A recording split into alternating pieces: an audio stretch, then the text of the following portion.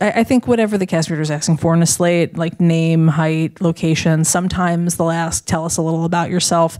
I don't think they necessarily need to add a button, you know, because ultimately that slate is just supposed to be you relaxed.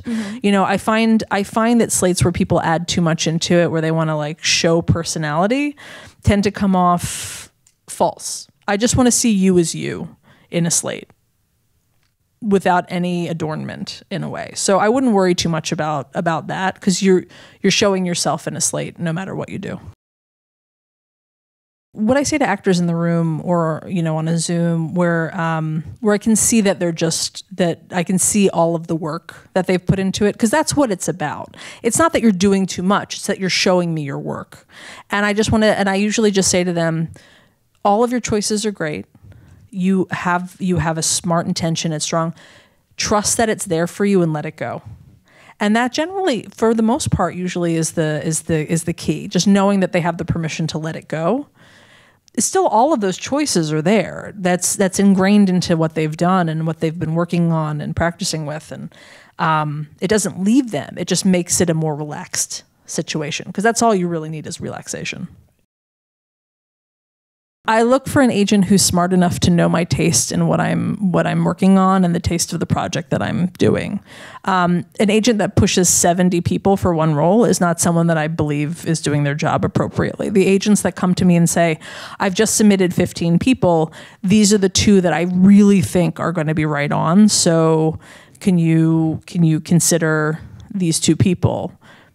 And then I look at them and I'm like, oh yeah, they know what they're talking about. They know what I'm doing. So that's what I look for. I look for specificity, which is, I think, everything that everybody should be doing. Specificity is super important, not only in your choices as an actor, but in every aspect of this business. And yeah, and an understanding of what I'm doing and who I am and what I respond to. If I'm watching the demo reel, it's because I need to see more than just the audition. But like the majority of the time, I don't watch demo reels unless I have a very specific reason to watch them.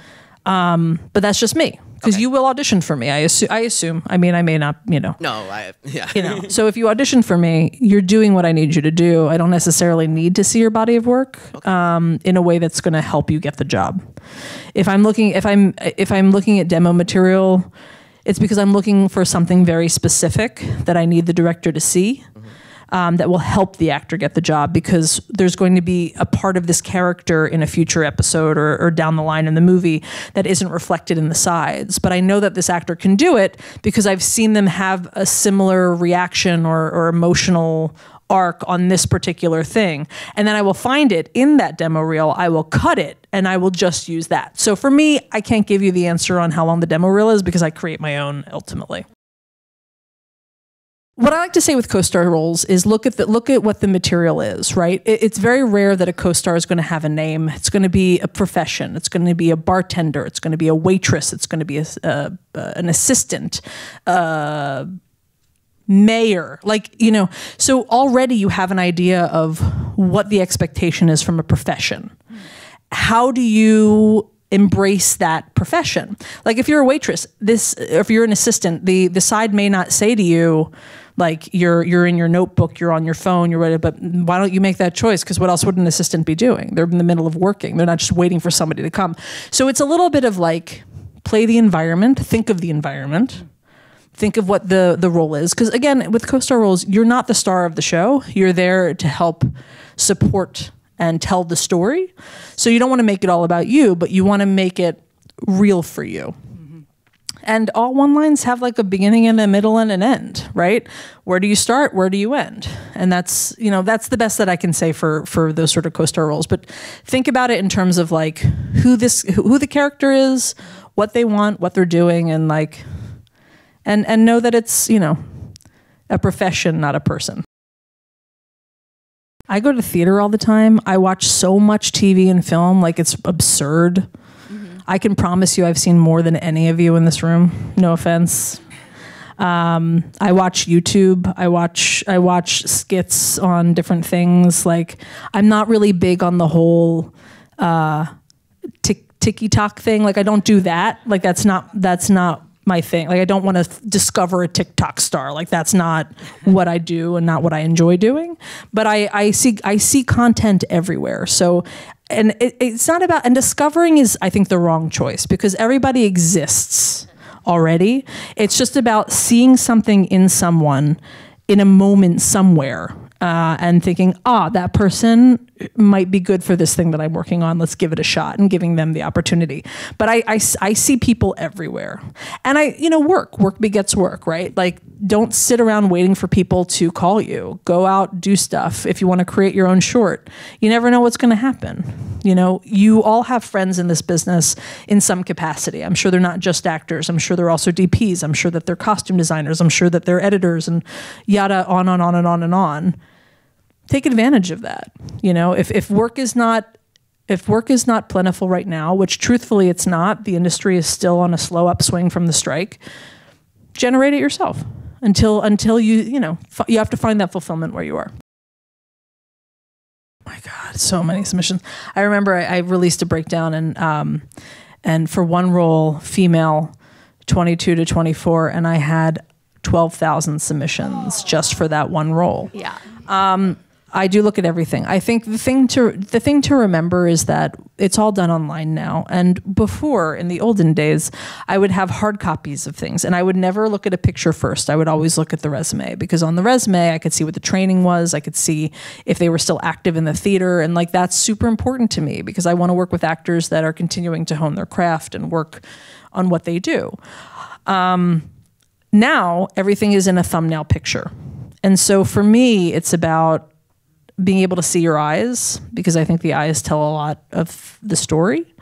And if the photo is too far away and I'm on a page of 100 people that I'm looking at, it's not really feasible for me to be able to click every single person and look at the resume. So you want to make sure that your face, that it is a good representation of you, that I can see your eyes.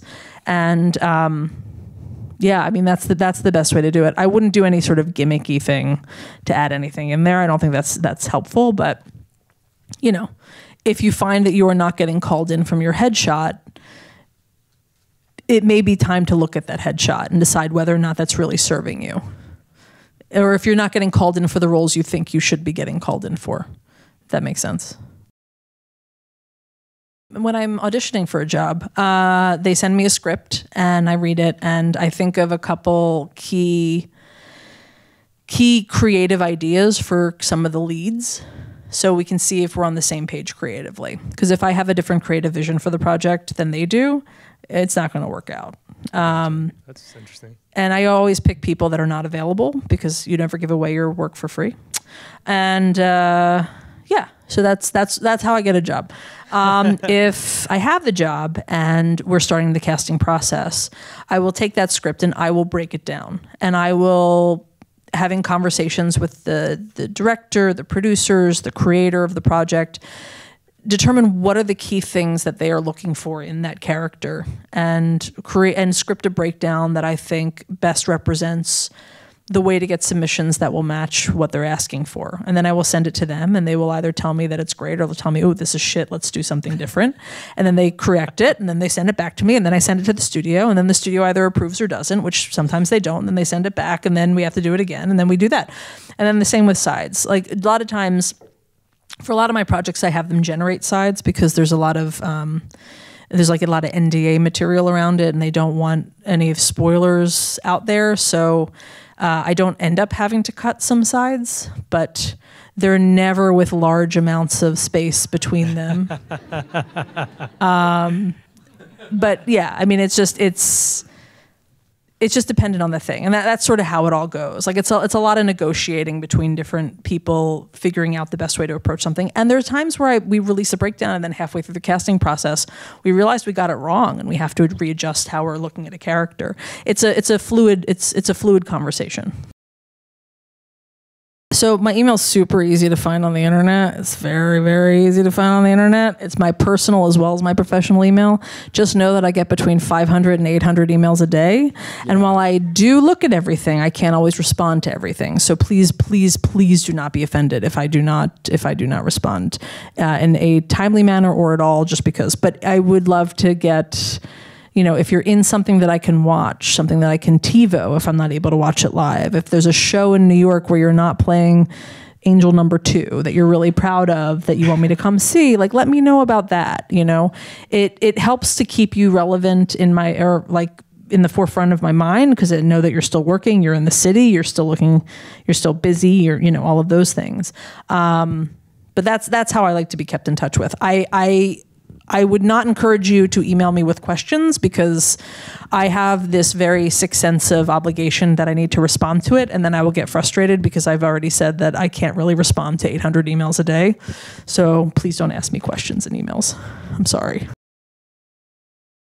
It's really important to have hobbies. It's really important to have love of things outside of what we do, because those experiences help shape the way we view roles, the way we view performance, the way we view storytelling.